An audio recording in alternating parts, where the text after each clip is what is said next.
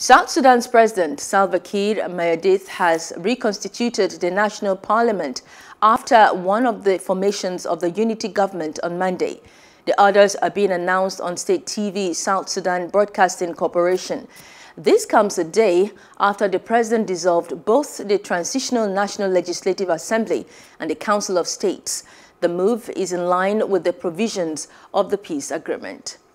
The Democratic Republic of Congo's armed forces have handed over 13 children rescued from armed groups to the United Nations missions in the Central African country.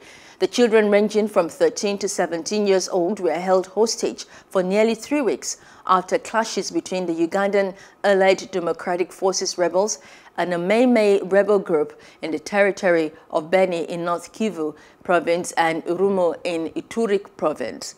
MONUSCO immediately transferred the children to the Concrete Actions for Child Protection, a partner of UNICEF. Hello, hope you enjoyed the news. Please do subscribe to our YouTube channel and don't forget to hit the notification button so you get notified about fresh news updates.